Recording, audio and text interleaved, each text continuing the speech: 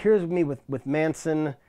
This gentleman right here is Anthony Shore. He was recently executed by the state of Texas. Directly beneath him is Christopher Wilkins. William Harder's home is filled with photographs of men and women he calls friends. But to others, they're icons of evil in dark parts of American history. No, I want to go and sit down with the person who, really did, has done all this and lived it, and hear what they have to say. I don't want to, an author's interpretation. His story starts 18 years ago when he came across Richard Ramirez's artwork online. Ramirez is otherwise known as the Night Stalker. He was a convicted serial killer and raped and tortured more than a dozen people in California in the mid-'80s. I then decided to find Richard Ramirez's address on death row in California, and took a while, but I found it and I wrote him a letter, and sure enough, he wrote back.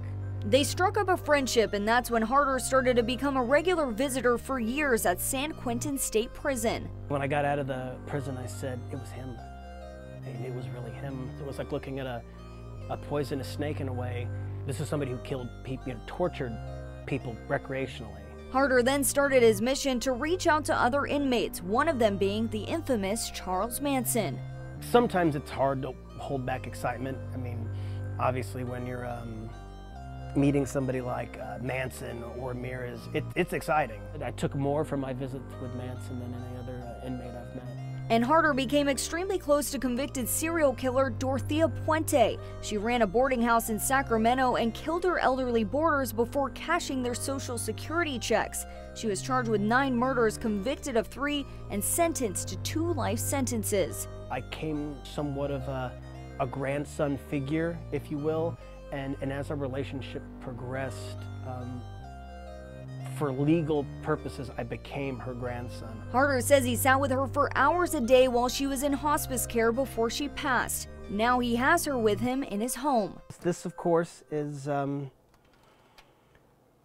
Miss Dorothea. I like to think of her as just kind of watching over. Throughout his journey, he's visited prisons in 4 different states, 3 different death rows, and more than 90 convicted murderers. Witness subpoena is signed by Theodore Robert Bundy. And his house is proof of this. It's become a makeshift murderabilia museum. Almost every cabinet and wall is lined with the artwork created by inmates.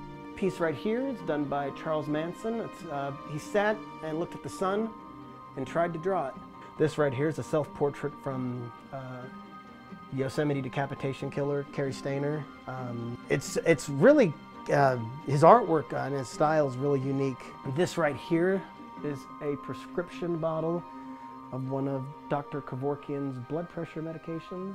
It's not something you can buy at Walmart. It's not something you see. And some of the paintings he's personally requested. We went rounds. He did not want to do it, but I got him to do it. This is by California freeway killer Bill Bonin. He and a partner have also created serial killer bobbleheads and have just been inducted into the Bobblehead Hall of Fame in Wisconsin. We sell more Hitlers and cannot believe how many we've sold. And to share his passion with others, he's created the website murderauction.com, where people can list, buy, or bid on items like artwork or letters from inmates. He says none of the inmates receive any profits, but it doesn't stop victims, advocates, and families from fighting against him. Couldn't imagine having somebody, rape and murder my mother or my wife or the children I don't have. I imagine it would be extremely traumatizing, and it sucks, but guess what?